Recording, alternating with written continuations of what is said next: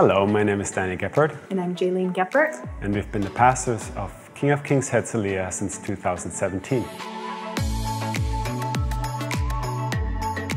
King of Kings Herzliya was birthed out of King of Kings Jerusalem in 2015, where we started a small community group with 2 couples, and this community group became now the congregation. The first congregation actually here in Herzliya, a city of 100,000 people.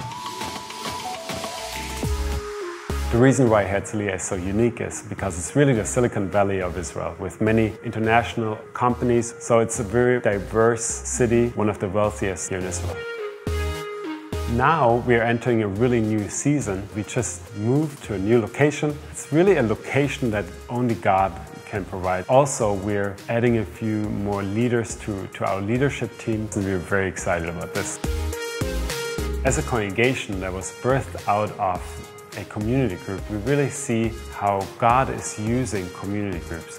We have now a young adults group, moms group, we have a prayer watch where people can connect, study the Bible with. We also seen people joining us who have never read the New Testament. So we had one person in our community group that was the very first time for him to read. We just want to create an atmosphere where it's easy for people to connect, and we're really excited to see where God is taking us now.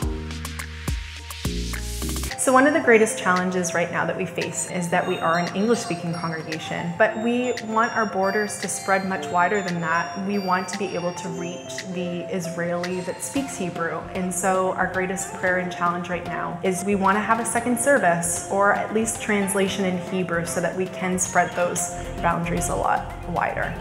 We really want to see new faces show up on our doorsteps. We want to see people coming to faith in Yeshua. So we're really looking forward and expectant to see God really show up and answer our prayers.